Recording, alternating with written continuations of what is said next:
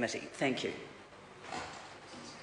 Darian Fenton, this is a split call.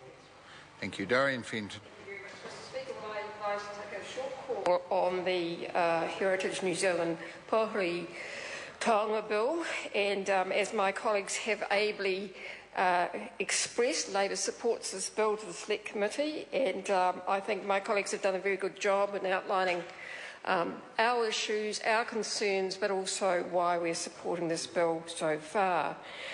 Just a couple of comments I'd like to make, Mr. Speaker, if I may. Labor does support good governance, and any effort to strengthen agency governance is supported.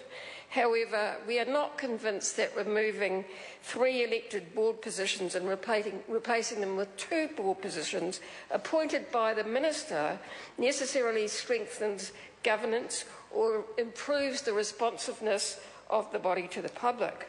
So through the Select Committee, Labor will ensure that this bill does in fact strengthen governance and the performance and operation of current processes, and does not come at the expense of our archaeological heritage and the public participation in that process.